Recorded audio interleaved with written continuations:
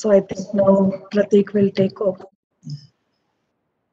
Good evening, everyone. Today we have with us our guest of honor, Padma Bhushan awardee, Dr. Arvind Panagariya sir, respected director, Dr. Manoj K. Tiwari sir, Dean Student Affairs, Dr. Hema Date ma'am, esteemed guests and invitees, honorable faculty members, officers and staff of NITI, and my dear friends. It is with much pride and elation that I welcome you all to the last lecture, an integral part of Prerana Leadership Talk series. At a time when students are entering the post-COVID era, stepping into the challenging corporate atmosphere with their summer internships and jobs ahead, the last lecture brings inspiring life stories and experiences of renowned personalities to aid students in making a transition to corporate and understanding the business environment at large. The theme of today's session is India Onwards and Beyond with our distinguished guest, Dr. Arvind Panagariya sir, who is currently a professor of economics at Columbia University. Dr. Panagariya is a Padma Bhushan awardee, the first vice chairman of NITI Aayog, and a former chief economist of Asian Development Bank. We thank him for gracing us with his presence today. The National Institute of Industrial Engineering was established in the year 1963 by the Government of India and the United Nations International Labour Organization. The endeavor was to create a center of excellence that would generate solutions to the problems of an aggressively expanding industrial sector and to upskill the next generation of techno managers. I would now request our respected director, Dr. Manoj K. Tiwari sir, to welcome our esteemed guests. Already I have given my one welcome to sir. So now I think you can start the proceeding. Yes, sir. Thank you so much, Director, sir, for introducing the esteemed guest with your kind words. I would now request Professor K. Sanjini ma'am to kindly moderate the session with Dr. Arvind Panagariya. Thank you, Pratik. It's an honor to be here, sir, in the presence of such illustrious people. NITI is forever grateful for the wonderful insights that we are about to hear from you. We have had about 8 to 9 months of extremely trying times when we were forced to innovate, we were forced to do things very, very differently. So we have delivered lectures online, we have heard lectures online. Our students have almost, delivered projects online, and we are already moving into a hybrid mode. So the next set of students are already training themselves to be partly online and partly offline. So in a very short span of time, I think this is probably one of the 9 months that the world has witnessed where we've dealt with too many disruptions. And I'm sure that India has been a surprise story in terms of the way we handled the pandemic, and also probably we are being spoken about in terms of our solutions post corona, and also in terms of the vaccination, and probably in several other contexts, because we are known for disruptive innovations. I think we've really upped the game in that context. So when we look at somebody like you who's had a really wide spectrum of experience delivering policies, somebody whose thought process is probably superior to most of what we usually are used to. We would like to first welcome you to this session, hear from you some of your interesting tidbits from your interesting journey, especially in terms of your experience in NITI Aayog, your experience in policy, and later we will follow it up with lot of questions. Students have come up with many, many questions. But I think to begin the session, I think the context is naturally that of a very, very progressive nation. So we would like to hear your views, probably a few stories, a little bit of tidbits, a little bit of experiences of yours in your NITI Aayog time. Sir, over to you. Thank you, Professor Anjanit. Thank you, Professor Tiwari, and thank you, Pratik, Professor Hemadate, other faculty and students.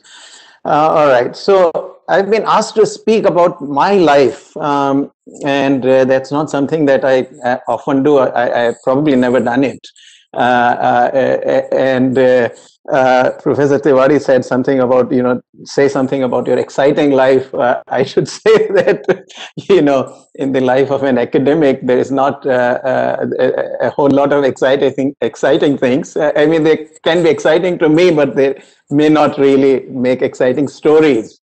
But just as by way of background, let me say that, this past summer, I thought because particularly of my experience at the NITI Aayog, I thought I'll write my autobiography.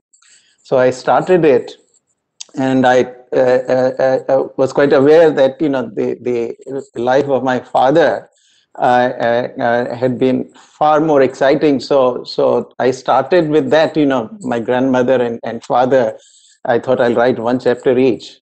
But as I wrote that, I found that life was so much more interesting than my own. So I actually ended up writing a biography of my father, which HarperCollins will now be publishing in a few months. It's really, we are what our predecessors make us, and that certainly is very much true of my own life. And just to tell you how interesting my father's life was, when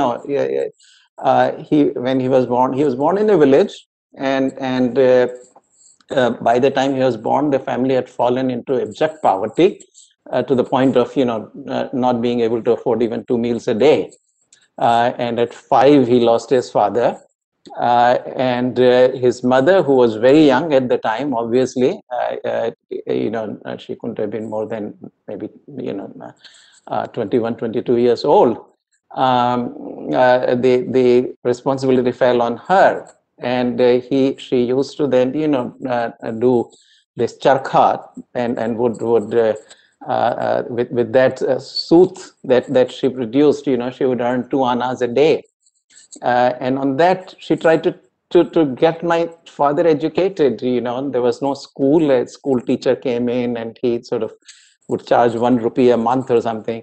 So that's the sort of life, and that my father had. And later on, when he visited me in the 1980s in the United States, I was giving him a round of the east coast of the United States, and I as we were passing the White House one time in the car, he said, "Oh, with great admiration that how about you really have made it from the capital of the state of Rajasthan. We come from Jaipur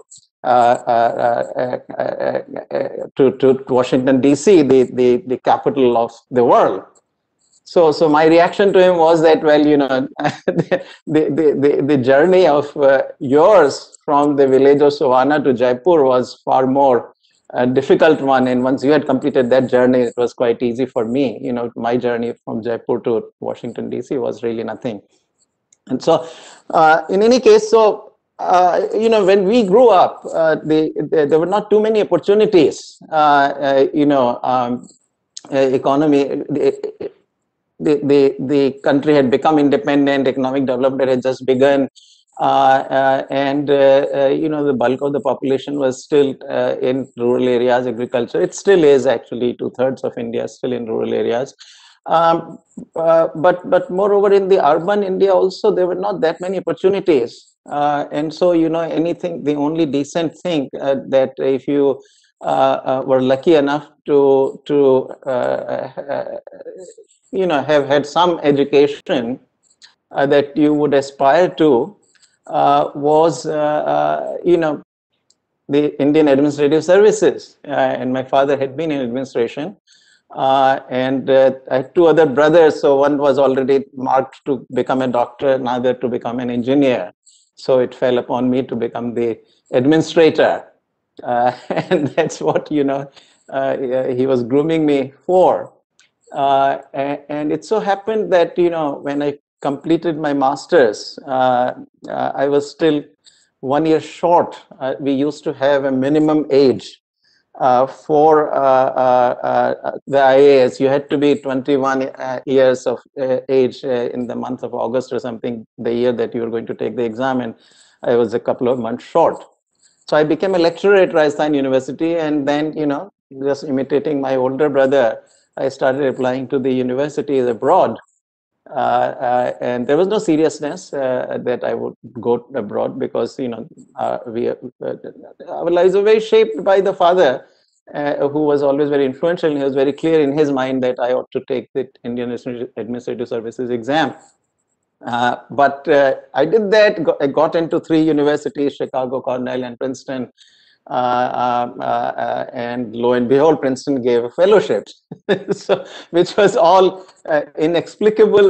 It remains inexplicable to me till today why I got it, because I was from the Rajasthan University. Who would know at Princeton anything about Rajasthan University, for that matter?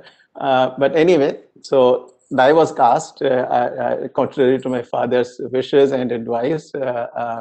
In the end, I was forceful enough that he conceded, and I went to Princeton, and that's how, So there are a few things that happen in life which you didn't anticipate, and the course of your life is changed. So then I did my PhD at Princeton, specialized in international trade and all, and took up an academic job. I had the option to go to the World Bank at the time, but at that time I chose the riskier path. Because the success in the US academic world is not a foregone conclusion. The tenure process is incredibly tough. But luckily, everything worked out. I sort of, some 8 or 10 years later, I then went in and spent 4 years at the World Bank. I started out as a theorist, so much of my, academic work, at least the very early one, which helped me win my tenure, was on trade theory. And this is also the period during which I came into very close contact with India's foremost trade theorist, Professor Jagdish Bhagwati. And he really became a very major influence on me, both academically and otherwise. We became very good friends and colleagues eventually. Then I went to the World Bank on leave for 4 years. And that kind of reshaped my career a bit further. Because those 4 years, then I began to transition into policy. And at that time, I thought that I would write a book on India and all. But then there was somebody else at the World Bank who had written something which I saw was pretty thick manuscript, which he never actually brought out. But I thought, he had already done it, what I had in mind. So I didn't write anything on India at the time. But it did change me. I began to write a lot more on policy, first on trade policy. And eventually, then the Asian Development Bank happened in 2001. I spent some time there, returned, and then I came to Columbia. This was a chair also named, that was created in the name of Jagdish Bhagwati. So it's called the Bhagwati Professorship in Indian Political Economy. So this was explicitly actually Indian political economy, and so it gave me the chance to then return to what I wanted to do, which was to write the book, and that's where I wrote that book, India, the Emerging Giant. It was the first major book, and it turned out to be very successful. It was very well received, reviewed very extensively, both in India and outside. So there, and then in the meantime, I'd begun to write in the media, and that was thanks to Swaminathan Iyer, who happened to be visiting here at the time, and we came in touch, and he said, why don't you write for the Economic Times once a week? So I thought, let me think back, and I called him back a week later, said, once a week, I just cannot do it, but can I do it once a month? So he said, yeah, choose your pace. And so I started writing, and so I started this in 1999, I think, and I've continued. That turned out to be something of very useful activity. It is not an activity for which the academics get much credit from their peers. It's from that perspective, it takes away your time actually, and this is an activity that does not bring you any benefits in your academic career. But I found it to be actually extremely useful, many different ways. But most importantly, I think gradually I also. Initially when you start, you just are very pleased to see your name in the newspapers. But eventually, I think this for me became a very effective instrument of conveying difficult economic ideas to a wider audience. This is not something that is innovative, but innovation largely is in conveying difficult ideas in a sort of relatively rigorous manner, but without jargon. It is an art you have to learn, and which I did over the years, and that gradually I found had a very large payoff, and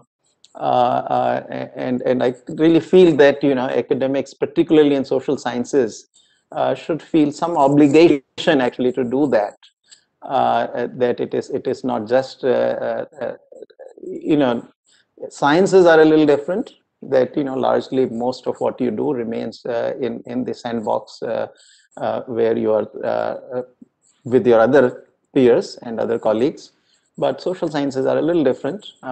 We ought to actually convey the ideas to wider audience, engage with others and so forth as well. And it was that engagement eventually landed me at the NITI Aayog. That is a whole different story. But I came in contact with Prime Minister when he was Chief Minister in Gujarat, largely because I'd written some columns on Gujarat. which happened to be very influential. At that time, and I wrote those columns purely by accident. There's a lot of debate that was going on around 2012. This was during the Gujarat elections, state elections. And I had a conversation with somebody, and so I was doing a large $2 million project actually funded by the Templeton Foundation, as a part of which we were also studying Gujarat. And it was very clear to me that Gujarat under Mr. Modi had done incredibly well. And this debate was really very contentious, also making all kinds of negative claims which had no real foundation to me. So I happened to then write, based on serious research, what we had seen, all the data and so forth, which spoke very well actually of the Gujarat experience, whether it was growth, whether it was poverty alleviation, almost all dimensions, So I wrote those that really got the attention of the chief minister, now the prime minister, and that is how it all began. Then when he formed the NITIE Aayog,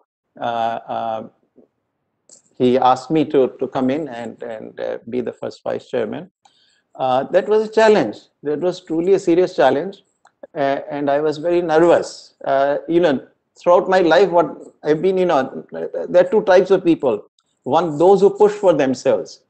And then there are others who sort of don't push, but when an opportunity comes, they take it. I fall in the second category. So I really push for anything myself, I never seek. And that sort of comes from my father. He never did that. And perhaps, you learn, even though that's not what he taught me, but that's what you learn. So when the opportunity came, I took it. In many dimensions, it was very challenging, not the least because, our children were here in the United States. I had lived, by that time for 40 years in the United States, even going back living and so forth, So there were these challenges involved, but I felt that this was a challenge one had to take. I came and even to some people who had served in very senior positions told me that, meaning senior positions in India, told me that it's a real challenge, which did not do very much to assuage my own fears. But you take the plunge, and I gradually learn. I'm a fast learner, so I gradually learn. One very good thing about this position was that it comes with the rank of the cabinet minister. And that actually within the Indian hierarchical system does put you at the apex. And in the end, there is a power that comes with it within the system. And I gradually learned that the power of that power and use that to push new things, new initiatives, and so forth. Now, the other thing I learned, very early in my tenure, one of the very senior officers from NITI came in and said, "Okay, sir, you are too humble and you shouldn't do that. The officers are badmash about, they will." So I said, "Look, don't worry. Humility does get mistaken for weakness initially, but they will quickly learn that I'm not a weak person." And so, and sometimes in the reverse, arrogance is mistaken for confidence. That is also a mistaken notion, and some people do try to get away actually by being arrogant to establish their ability to be very confident, which eventually gets exposed. So in any case, I was a different kind of head of the institution, and I sort of, and we the main issue always, I think, in this I found out in everything that you do is to get a good team. You can do only as well as your team is, or as good as your team is. And I think we were able to accomplish a number of things. I'll not talk about what we did and so forth. That was the stint, and 3 years later, actually, roughly I spent 2 years and 8 months and that my leave at Columbia ended at that time, and so I sort of returned. So I'm back to doing what I used to do, but much more now. My research has pretty much writings largely have become very policy. I hardly do any theory, and I think they are also focused a lot more now on India than on trade. So that's my life story. If I were to tell you, for the students particularly now going out into the world, work hard. I think for success there is no shortcut.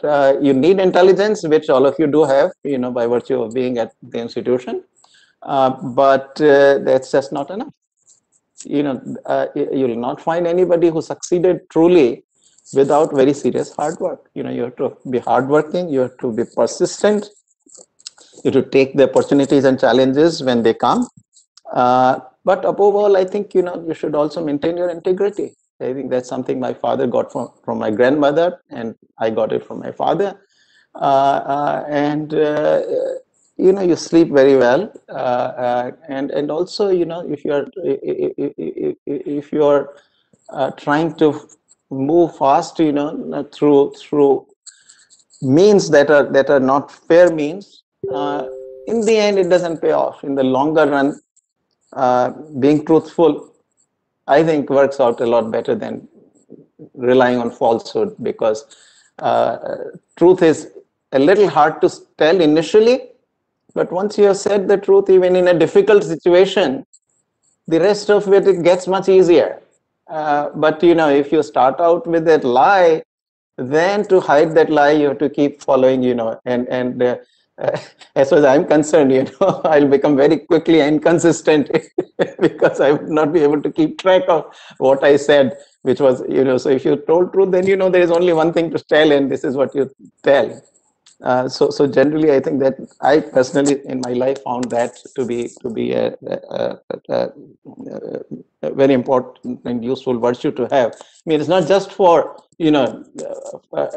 telling others or anything, but it is simply that in your own life you will find that that strategy turns out to be much better for yourself personally than anything else. So that's roughly what I would say out of my life.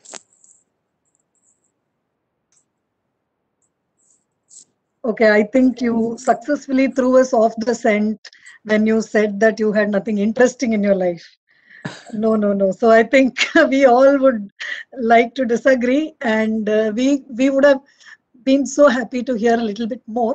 Most importantly, I think somebody who's had the kind of success that you've had, giving the message of humility, I think that's really going to sit very well with the students. I wish that they hear more of this and more often. And I'm sure that they will internalize this as they grow in their careers, as they try to become better human beings and contribute better for the nation. So I'll just quickly run through the question section, because I'm probably getting on a daily basis some questions, because students are quite excited to be interacting with somebody like you. Um, the starting point of, I think this concern is there among students. I think it's a concern among many of us that in a post-COVID world where many major economies have taken a big hit, and we are almost seeing protectionism. So where do you think free trade stands in a world order like this? Okay, very good. That's a very good question to start with. First of all, so take the world. My take on this has always been that India really should not worry about what is going on in the world on trade. Some protectionist sentiment has been there, and maybe it has risen a little bit with President Trump and China kind of fighting over the markets. But what you need to recognize is that the global economy today is extremely, extremely large. global merchandise exports, these are 2018 figures, but they are good enough for us to take them, or maybe these are 2019. 19.5 trillion dollars of exports, merchandise exports, plus 5.5 trillion of commercial services exports, together $25 trillion. Now that's a very large export market. China, when it began to grow at a very rapid pace, and particularly as it began to export on a very large scale around late 1990s to 2000, it was only, merchandise exports was only 6 trillion, services maybe another 2 trillion. So it was very small.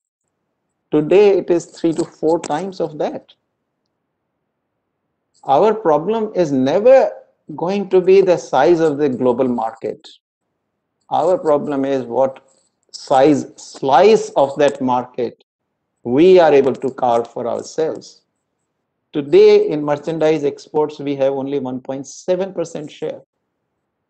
In services, maybe we have a closer to 3%, below 3, but closer. Very low. China's exports in merchandise exports has a share of something of the order of 13%. Now, we'll never get to 13. Well, certainly not anywhere in the foreseeable future. But let's make that 1.7 into something like 3%, 3.5%. That will go a long way. So I think that is what we need to worry about. That ought to be our starting point. Now, from that perspective, what we are doing within the country becomes very important. In the end, what happens to our exports, our share in the global marketplace, therefore, very much depends on what we do. Now, we are doing everything right now, if you ask me. But there is one area in which we are going the wrong way, and that is our own trade policy. That is where we are actually raising our trade barriers. It's not like the 70s or 80s, of course, when everything was subject to import licensing. Tariff rates were on average 165%. The highest tariff rate was 355%. So it's not that kind of protectionism we are doing, but we are gradually raising the tariff barriers. Our average tariff today maybe was 12, 13%, although some tariffs are very, very high. Automobile is over 100%. Textiles is 25% more, but the direction of policy is the reverse of what it needs to be. So what we need to do is get back, open up ourselves, continue, return, roll back the tariffs that we have raised. Not only that, but we need to further lower our tariffs. Our last tariff reductions, major ones, happened in 2007-8. When we, the top tariff rate, what we had done was, we had started from the top and kept compressing. So from 355 in the first go, we went to 110, and then we kept compressing. Although some tariff peaks were left out, as I mentioned, automobile, textiles, etc. But we had brought by 2007-8 the top tariff rate to 10%, with some of these exceptions allowed. Now we are going back, and what we need to do is return to more liberal markets. That's what we need to do. Yeah. So I think you are advocating that we need to open up and go back to our free trading ways. Since you spoke about the market, we have a related question. We are kind of now seeing the cycle turn from nationalization to today an official policy of privatization, in as much as it got announced in the budget also. So how do you see this going? Are you envisaging a successful privatization drive, or are you seeing it, a road ridden with potholes, and probably we go one step forward but two steps back? So how do you view this privatization? So I hope we go 2 steps forward and 1 step back, not 2 back and 1 forward. So, but you know, the skepticism you sort of that underlies the question is not without justification. Now, actually, under Prime Minister Modi, I was the one who started this process initially. Early in 2016, you know, we sought the mandate at NITI Aayog that we ought to move on both the fronts, meaning closure of many sick units, which were doing nothing, but they were not being closed down. And so there is always this demand for restructuring of these units, as well as fire sales, you know, meaning outright privatization of public sector enterprises. Prime Minister gave us the mandate, and we worked, and we, you know, basically the mandate was to prepare a list and prepare a roadmap of how each of these units ought to be privatized. There are different ways to privatize, and so in each case we were supposed to make a recommendation on how this particular enterprise ought to be privatized. We moved very quickly, and October 2016, actually, the first list was approved by the cabinet. And then subsequently, a number of other lists were approved. So easily, you know, more than 24 enterprises already have an approval. Before I left NITI Aayog, I also wrote the first report on the privatization of Air India.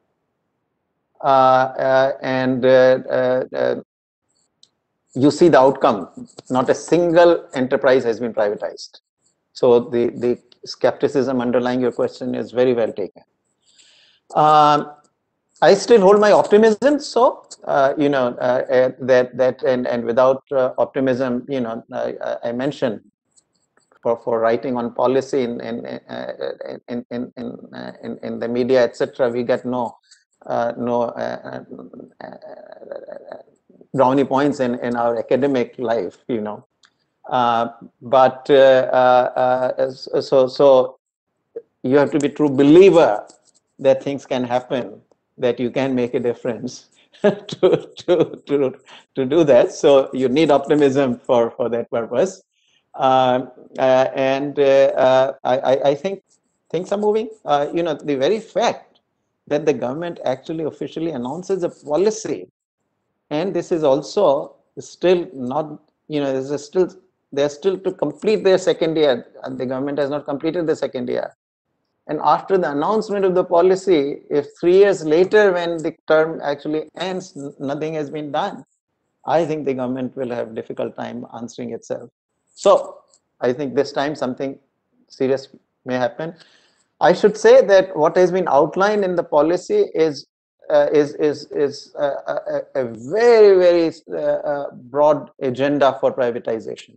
It's not, you know, it is transformational. So for any of you who may have read my, you know, who have not read the latest piece that came out yesterday or day before yesterday in the Economic Times, what I have said is that, you know, this is a multi-year agenda with every year packed with action is what it will require to actually implement in seriousness this policy. So I have said that, you know, this requires a separate ministry. We need a separate privatization ministry whose charge should be, and that ministry ought to be judged by how many privatizations it does actually every year. There are some which are easy ones, you know, low-hanging fruits, which they can do pretty rapidly, because, you know, many of these enterprises are listed on the stock market. You know exactly what the stock price is. Often, this in many cases, the government owns only 60% of the equity. So it's a matter of, you know, unloading 10 percentage points or more of those shares. You fall below 50%, then you can bring in a professional board, private board, to run the enterprises, and the rest of it can be, you know, sold more gradually. So there is no risk either for the officers, you know, who get worried about vigilance agencies coming after them. But if it's a listed thing and you say that, well, adopt a rule based, and maybe necessary, if you feel necessary, get the clearance of the cabinet that, you know, you are starting from month such and such. Every month you are going to unload 2 percentage points of the equity. And in 5 months, 10% is unloaded, and the thing can be then given to a private board. So that's the way it can be done. I think, as I said, I'm optimistic that this, it makes no sense for the government to announce a policy if they are not going to do it. And I had never doubted actually the sincerity of the government itself. I think that the roadblocks came at the bureaucratic level, and which is why I say appoint a separate ministry. So it's very reassuring that somebody of your caliber is so filled with optimism, and you actually laid out a very neat roadmap in the last 5 minutes for the disinvestment. I do wish that this is exactly how things pan out. You were speaking about the market also. A lot of young people that I met in the last 6-7 months have all surprisingly been very optimistic about the market, and currently it's enjoying phase of the bull run. I am not actually asking for predictions, but I'm just asking your view on. There are still some naysayers. They say that there's an overheated market and it's not a genuine run. So what is it that you think is really happening? So this is the question of a stock market, I suppose. Yeah. Well, look, I'm not a stock market person myself, and I've never on my own invested a penny in anything. So, but this is what I would say as an economist. I think Indian economy so I take a longer term view of the market. And so I think, 8 to 10 years more if necessary. Over that kind of period, Indian economy is going to be one of the ones with the highest returns. Specifically, whether you will make those highest returns or not depends on whether you make the right choices. I don't know that. If I knew that, then probably I would not be wasting my time lecturing. So that is up to, that is on what choices you make. But by and large, the highest returns, there's a good reason why I say so. Among the major economies, India is the only economy left now which is still at a per capita income level of about $2,200 a year. China is roughly 5 times of that. And so the potential for India to grow 8 to 10% a year is greater than in any other major. I mean, I can't think of a major economy, right? You got economies in Latin America and in Africa and so forth. They're all smaller economies. Brazil is the only one which is really large economy in Latin America of this kind of size. But I don't expect Brazil to do very well. So I leave that out. That only leaves India. And its potential for 8 to 10% growth is very much there. It has done all the right things. So, even with current trade policy, I expect, post-COVID decade, India to grow at 8% or more. If we do trade policy right also alongside, I think we'll get to 10. So those returns will have to come from somewhere. That growth will have to come from somewhere. And so over a longer period of time, I have no doubt. And in fact, even any major companies that you invest in, you can have a diversified portfolio there over a long enough period, 5 to 10 years. I think you will reap very high returns. I have no doubt. So I have a very interesting question here. Your books such as India, an Emerging Giant, and India Unlimited, Reclaiming the Lost Glory, and others are inspiringly optimistic about India's potential in being one of the largest economies of the world. So again, they're asking you, where is your source of optimism? And of course, I think students are looking at some kind of inspiration. So they would like to hear from you a little bit more about this train of thought. Yeah, so, look at our history. I think there is a reason in the history, in the economic history, to be optimistic. First of all, when our policies were really bad, we did do very badly. well, I should say very badly, but we did badly. The initial model that we had adopted with very strict licensing on imports, on investment, very large public sector, very closed economy, we grew about 3.5%. First 3 decades, so this is when I talked about, that there are not many opportunities in my time. That's precisely the problem. That, last 10 years that I spent in India, from, let's say, 1964 to 65 to 74, I left India in 1974. There's no perceptible change in any living standards at all. Growth per capita incomes were growing at less than 1% a year during that decade. So that is how bad it was. Once we adopted good policies, we started growing very rapidly. I remember actually, another of India's leading economists, Shankaracharya. I mean, he and I agree on all policies, but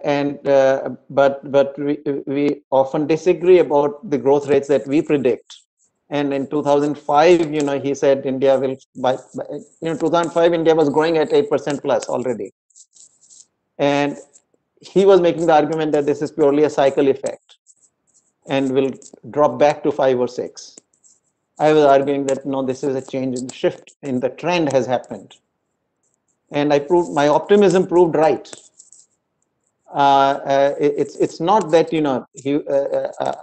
I had a better sense of, I think I greatly respect Shankar, actually, is one of the best that I can think of on India. But, my view was based on the fact that we have actually, under Prime Minister Atal Bihari Vajpayee, a large number of reforms have been introduced on top of what Prime Minister Narasimha Rao had already done. And the payoff was now coming, which it did. And we grew for 9 years, actually, about 8% plus, 8.2%. 2003-4 to 11-12, average growth rate of GDP in India was 8.2%. Then we made policy mistakes, UPA 2, and this effect happens with lag, by the way. So, which is why the growth actually, this 8% plus growth happened after Vajpayee actually had, his last year was already 8%, 7.9, but it happened almost at the end of his term. But then it continued, in spite of the fact that UPA 1 really didn't continue with the reforms. But then UPA 2 actually started doing things that were anti-reform, anti-growth, anti-markets. Number of things they did, and for which we paid. In the 12-13 and 13-14, growth fell below 6% on average.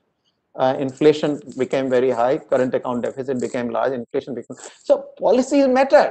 In the end, optimism is grounded in policy. Now, take the full period of 17 years.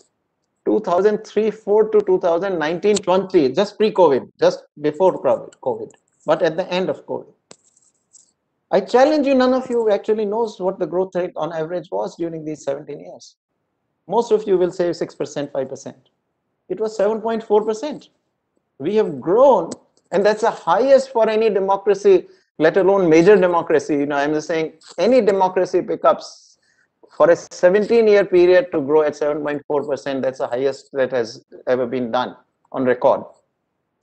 And I still think that, there's a lot more that we can do, and some of the reforms relating to labor laws, relating to insolvency bankruptcy code, GST, corporate profit tax, digitization of the systems, a lot of these things, big infrastructure building up, and all of this is being done continuously today with great passion by the Prime Minister. And so, from 7.4 we have already averaged. So what does it take to get to 8? With all the reforms that have been done, whose impact is yet to be felt. I mean, right now, actually, the last 2 years before COVID, we suffered because of one big mistake that the Modi government did do, which was the financial sector. I think, I mean, this non-performing assets, which was their inheritance. I think, a lot of reckless lending was done during the second UPA. Among many mistakes they made, one was also about lending. A lot of reckless lending happened during that time. That a lot of the dishonest entrepreneurs gamed the system, kept borrowing and restructuring, but the government was also lax in this. Why did they let it happen? But anyway, that all translated into, this was clear to me in 2014, actually, which I had pointed out. 2015, when I came to NITI Aayog, I again tried to raise very much that, look, we need to do it fast and all. But like all other countries, NPAs, countries are very slow to react to NPAs, and that India was no exception. And so financial sector went into big stress, which is what caused the growth rate. It spilled immediately. I mean, finance, money goes into, it's like water. It can seep in anywhere. And so when financial sector goes into a stress, the economy goes into a drought. And that's what happened. So we fell to 6.1% in 2018-19, then to 4.2% in 1920. So you see the lagged effect. This is really, in a way, the lagged effect of what had happened during this second term of the UPA, with the caveat that this damage could have been contained a little bit, at least, if the Modi government had also acted on recapitalization of the banks a little faster and cleaning up of the NPAs a little faster. Some of this could have been contained with that caveat.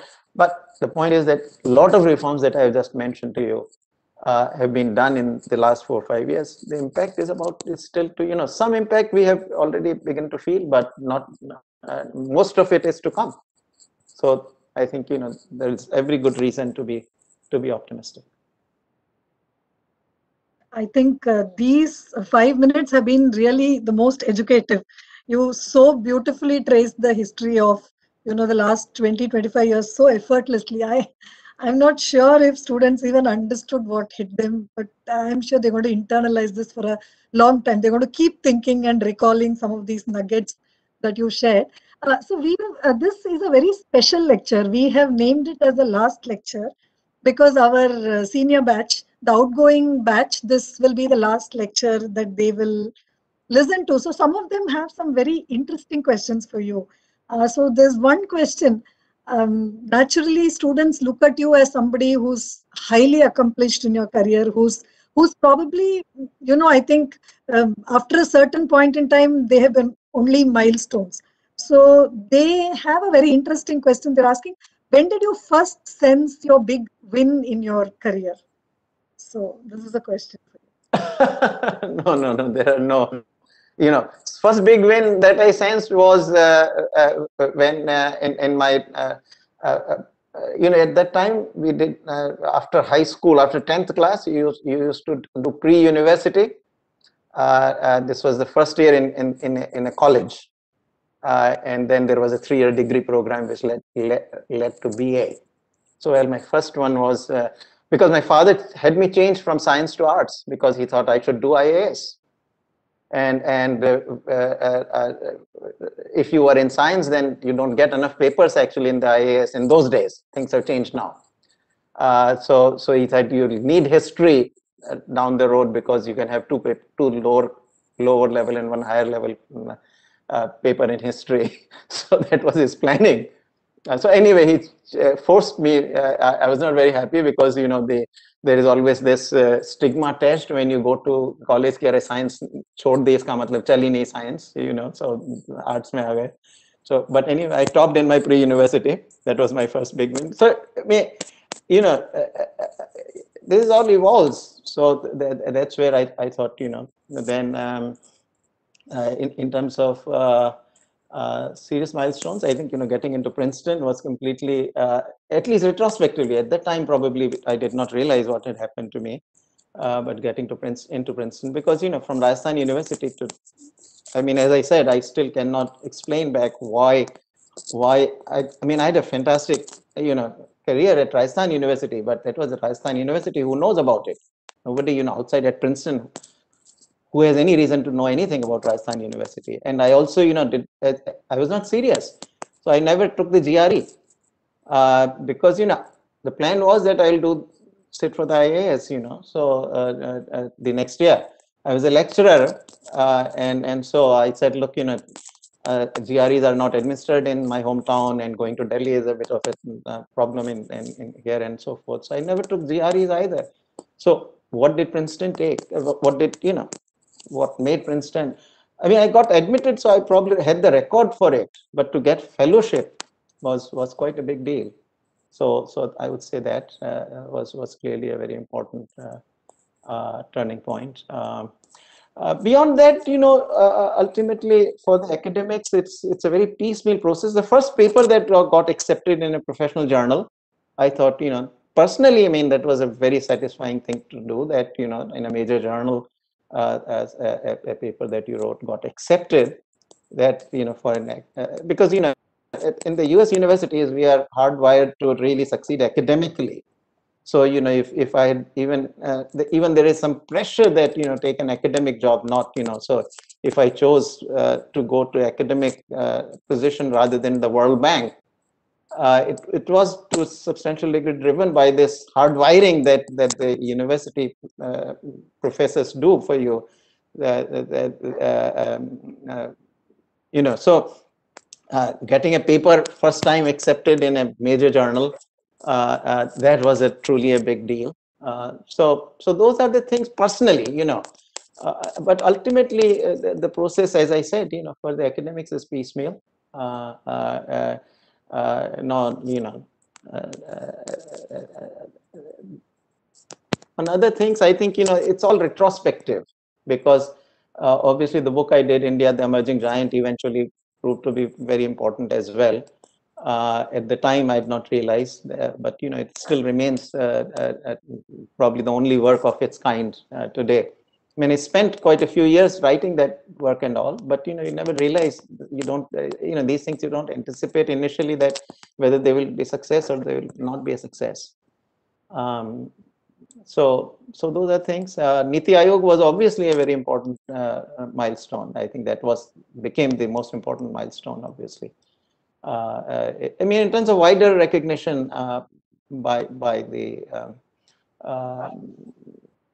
people, at large, not also outside your profession.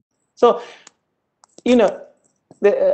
unlike in the lives of politicians and others, for academics, the process tends to be a bit more piecemeal. I mean, only you can appreciate that this was a very important thing, and mostly retrospectively. Prospectively, I've given you the moments, where I sort of felt, wow, so when I stopped the entire university and pre-university, that was really, to me, first major thing to have happened. Not of much significance, I should say, in the longer run. Likewise, the first paper getting published, not of a big significance, but for personal satisfaction, that was absolutely a very thrilling moment. I think I'm sure the students would love all the the kind of highs in your career, and it's so worthy of emulation. They want to really today, I mean, especially the students who are just going to step into their careers, they want to take a lot of inspiration. I think we rightly named this the last lecture. They want to really take a lot of inspiration.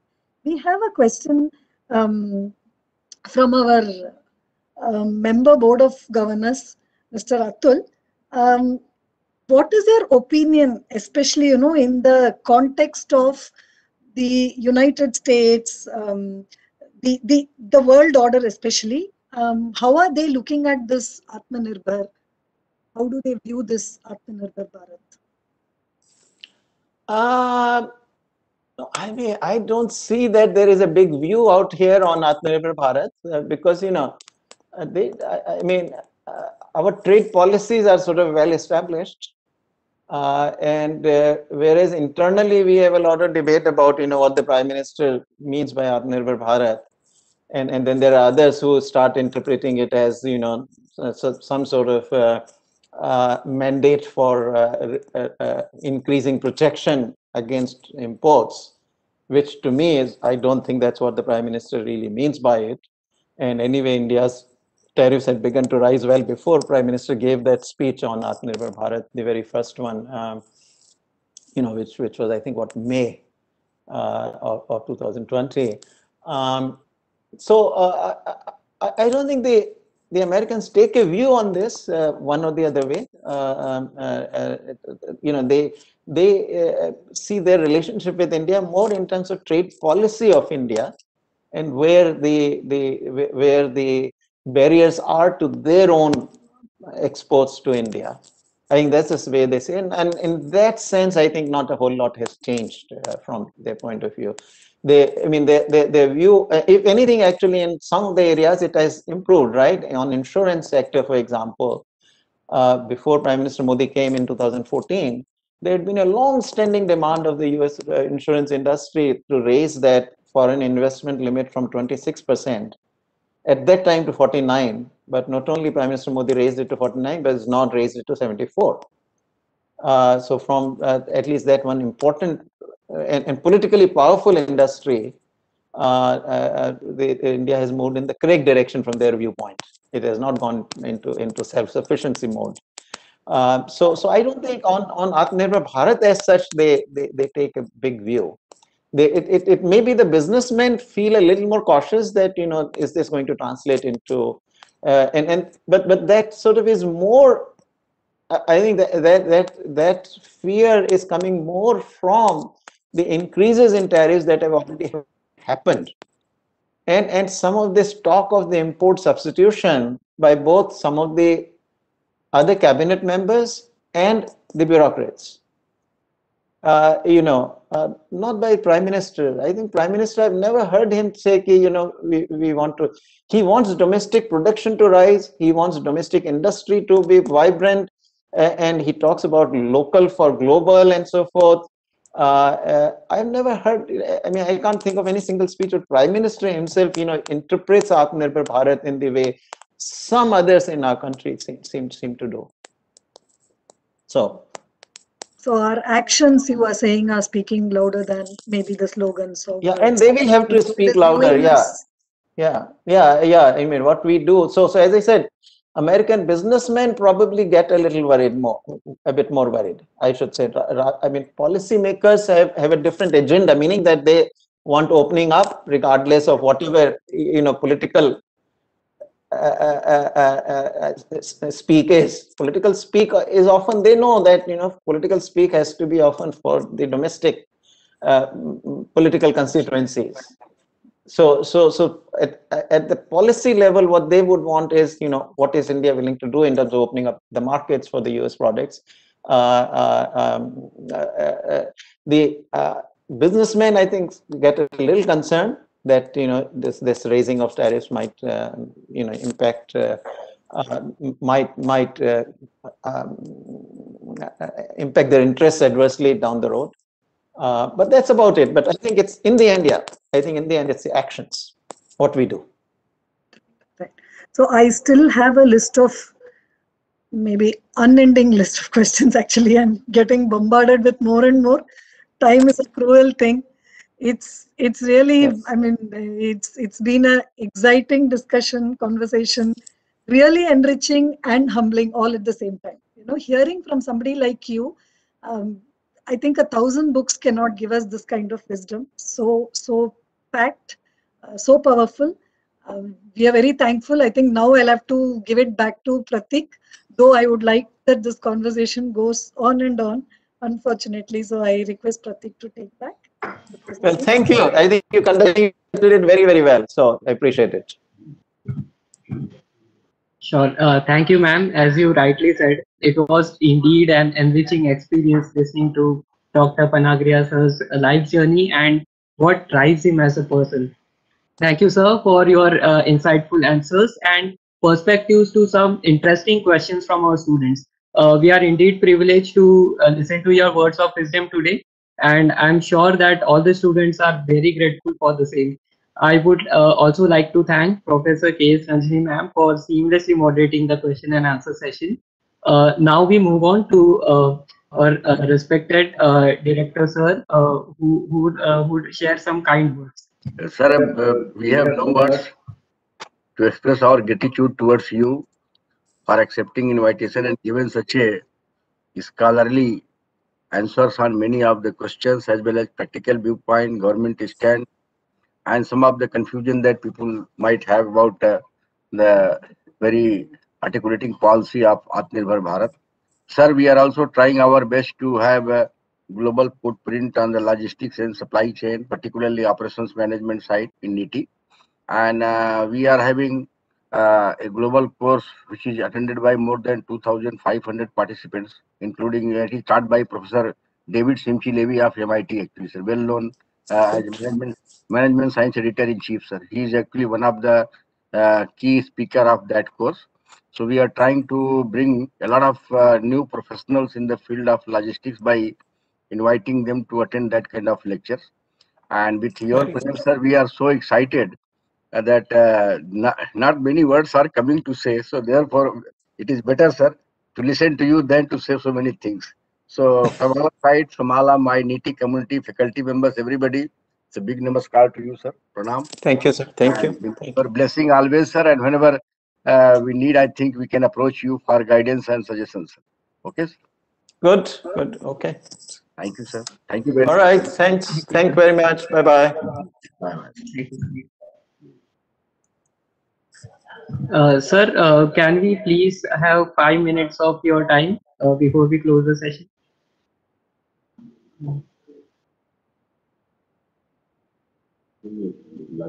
I think.